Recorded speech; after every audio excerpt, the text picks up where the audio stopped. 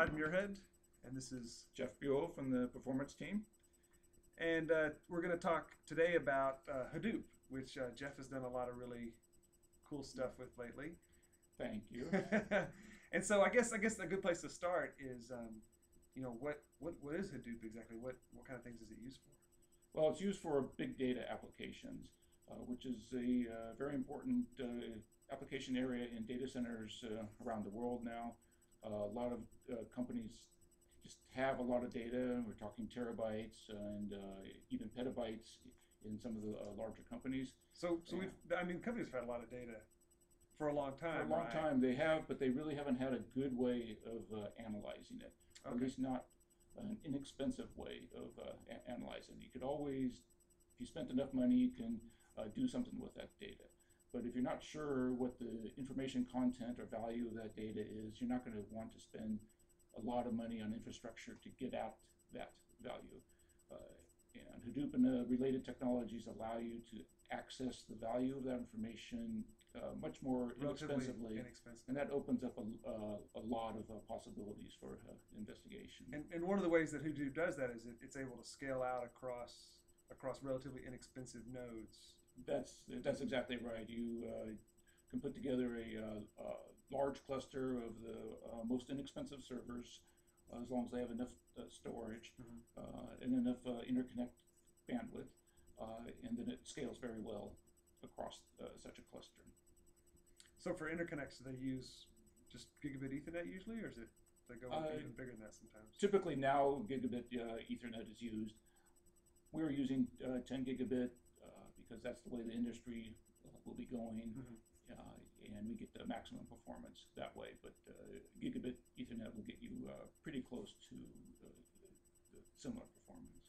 So I guess, to get around to specifically us and VMware and whatnot, why are people interested in virtualizing Hadoop, or why did you do the test that you did with Hadoop on vSphere? Well, our customers are really interested in virtualizing all of the applications they have in their data center. And until recently, most of them didn't have any Hadoop clusters. Now they're looking at it. And if their data center is already mostly or fully virtualized, they don't want to introduce a new physical cluster at this point. So they want to know how well would Hadoop run on a virtualized cluster out of the box. So customers, part of the reason I did this is because customers kept asking us about it, and we needed to have good answers, right? Yes. about how it worked. Yes, and we recognize it as an important application area as well. We're also, besides me, there are many other groups at VMware interested in Hadoop for a variety of reasons. It's not necessarily particularly easy to set up, and we think we can help there in different ways. And but still, to get out that, you need to have good performance before you want to go any further. So I guess that leads right to the question: what kind of performance have you found in the testing that you've done? It was surprisingly good.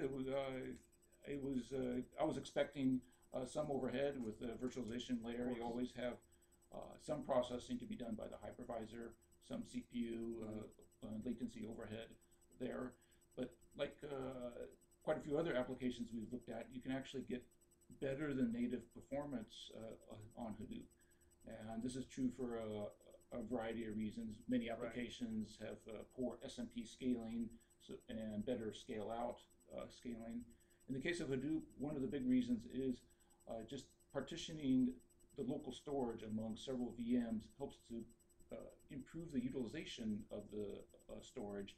And Hadoop, dealing with so much data, storage is often the bottleneck. And if you can improve the efficiency of storage utilization, that falls right to the bottom line for performance. So with instead of running one large physical OS instance on a server, if you ran 2 or 4 virtual machines, you can do a better job of partitioning the storage resources, as well as make better use of NUMA architecture of the servers. And both of those things help performance.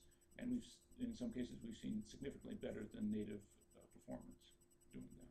Yeah, it is. It is pretty counter whenever we find these apps that are better than than than physical, and it always leads us, Yeah. which is funny. I think it always leads us to end up doing more work, right? More work. Because we have to figure out why it's better. Because normally it could be indicative there's something configured wrong. And If it was just a couple of percent slower, then I'd be done and right, I can move on. But it ends up being faster. Then you've that gotta go requires figure a out lot why. of justification.